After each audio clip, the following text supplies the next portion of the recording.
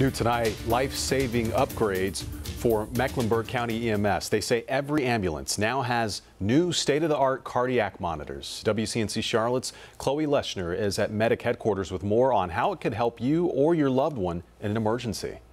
Medic will turn on these new machines on just about every call they go on, whether it's to monitor your pulse and blood pressure or your EKG during a cardiac episode. Officials say it will help them be faster when it matters most.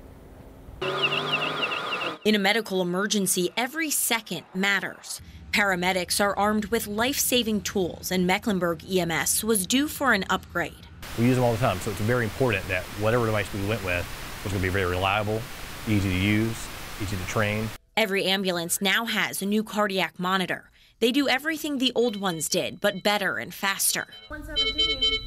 The machines can send data instantly over the cloud, allowing the local hospital systems to see exactly what's happening with a patient who may be on the way in. Let's say it's an atypical cardiac arrest and we need some help or we need some consultation on what to do next.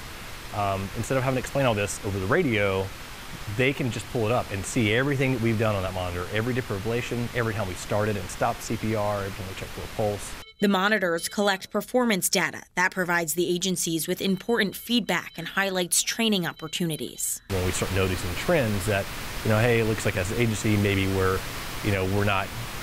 compression rate is getting a little too fast or it's getting a little too slow, we can issue education.